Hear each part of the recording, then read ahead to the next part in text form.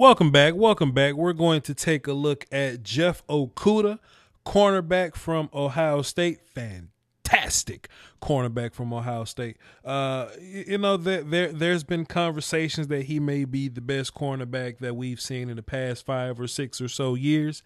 Hey, man, there's another video on that on my channel. You can go check that out to see my long form thoughts of that. I even take calls on the live stream. But we're just gonna talk about a little bit of film today. But he takes dudes out of plays. Right? He totally erases people from plays. He has enough speed to run with guys. He has enough technique to properly mirror. Plus, I think he has the confidence to put himself in good positions, and he just ends up, smoking people. Right? Let me show you. An example of that. So let's take a look at this play. Jeff Okudah is going to go in motion. Now he's good enough to play inside and outside, and I'm saying that to let you know that he's going to be a cornerback that if you put him over the best receiver and the receiver goes in motion, he's going to just travel with that receiver. So that'll kind of give y'all some points, I guess, or give Jeff some points in y'all's hearts or whatnot. Let's just take a look at this play, then we're going to come back and talk about it a little bit. Got the interception on the back end of it. Fantastic. I think Jeff Okudah made this play because of his confidence in himself, right? In his oily hips, confidence in his change of direction, right? He's gonna super commit, right? Boom. He could just stay square and play both ways. That's what's so hard about playing nickel corner, that there's two-way goes. He's not nickel corner right here, but he was just following his receiver, and he ended up inside. But this receiver has a two-way go here. So Jeff Okudah is going to super commit to the inside because that's where he sees his receiver going. Now, this could be a double move. This could be a slant and go or something like that, post corner. It could be anything.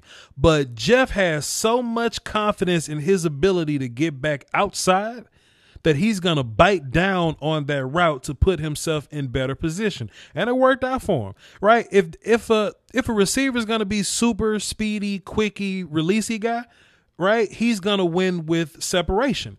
But there's no need for you to be super quickie, releasey, speedy guy if I'm jumping the route. If I'm jumping routes and getting ahead of you, then you're not separating with speed.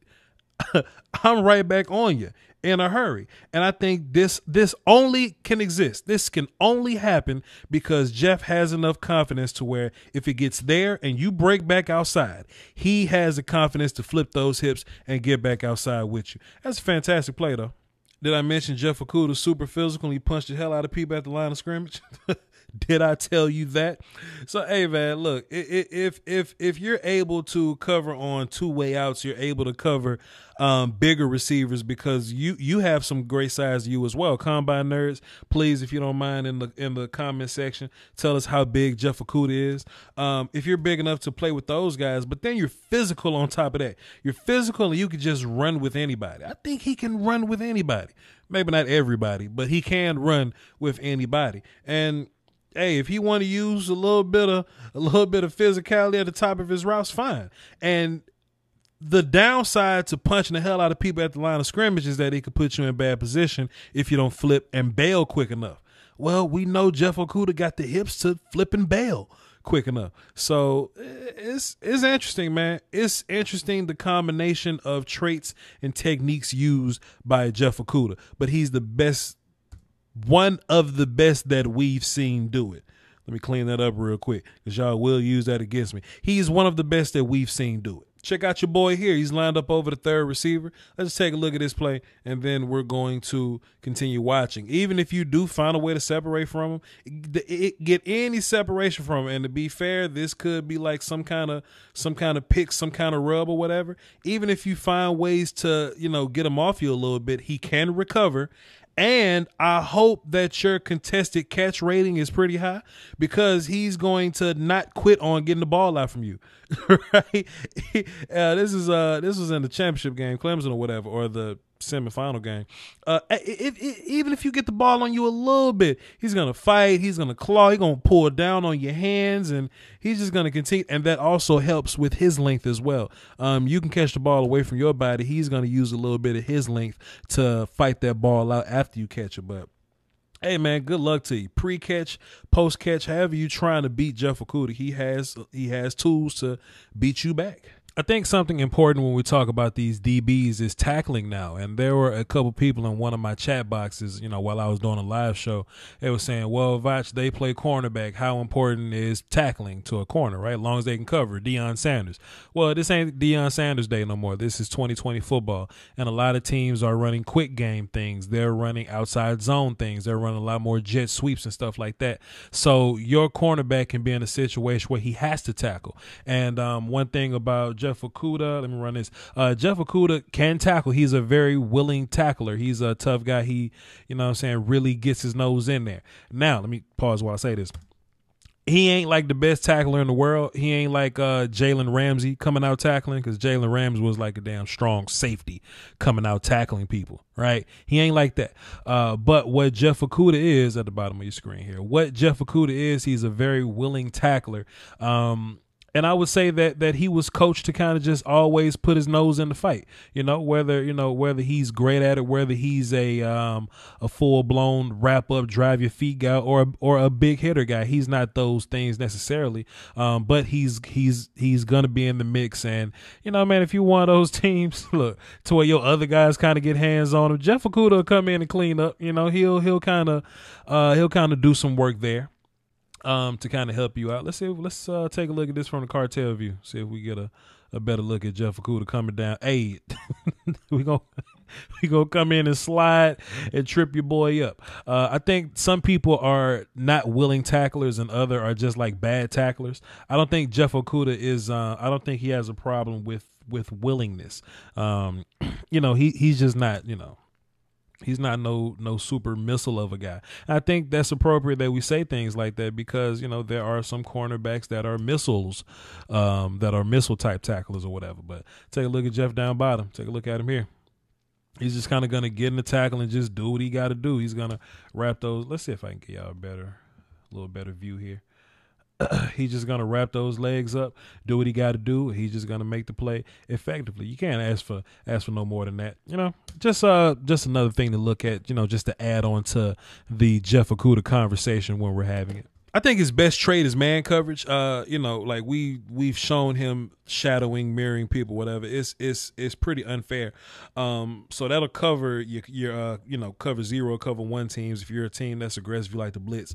We know that he can jam and read the quarterback and play the flats. We know he can do that really well. That covers your cover two thing. But like I said, he can run.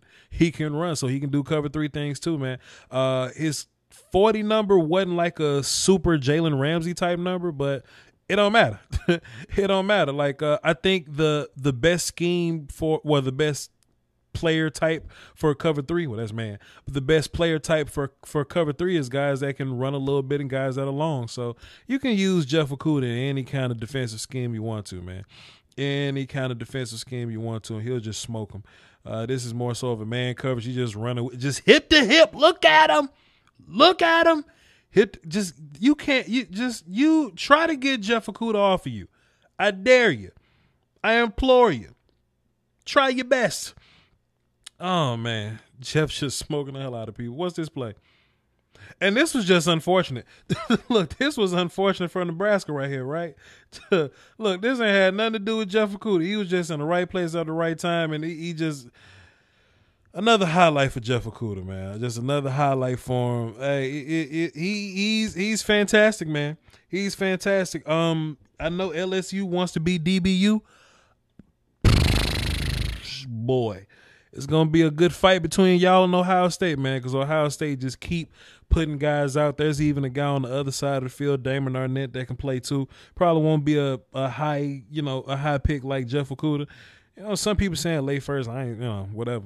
That's for y'all to discuss or whatnot. But Ohio State looking like they could be in the DBU race too, man. So that'll be a good conversation to have on one of these live streams one day. But boy, oh boy, Jeff Okudah is just fantastic, man. He's top tier. We've gone over his traits, what he does well. I'm a fan, bro. I'm a fan. He's gonna be like a top 6 or so. I think. He goes no later than top 6 because if something happens with quarterbacks and then Chase, Isaiah could probably do something silly, maybe an offensive lineman. So I think he goes no later than 7.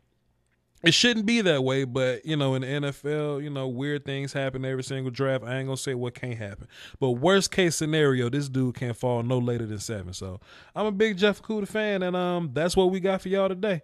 Y'all hold it down for the Doski Woski, man. Until next time, peace, y'all. Thanks for watching.